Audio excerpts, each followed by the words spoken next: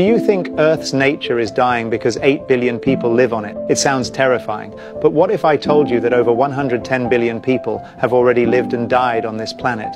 Every civilization that ever existed, every empire that rose and fell, all gone.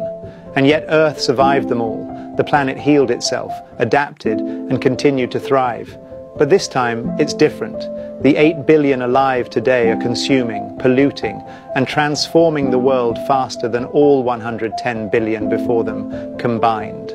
We've altered the oceans, poisoned the air, and melted the ice that took millennia to form.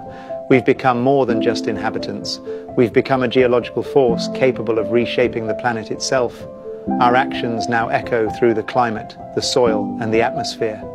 And if those billions who came before could see what we've done, would they call us the peak of evolution or the start of extinction? So the real question is, will Earth survive us, the same way it survived them?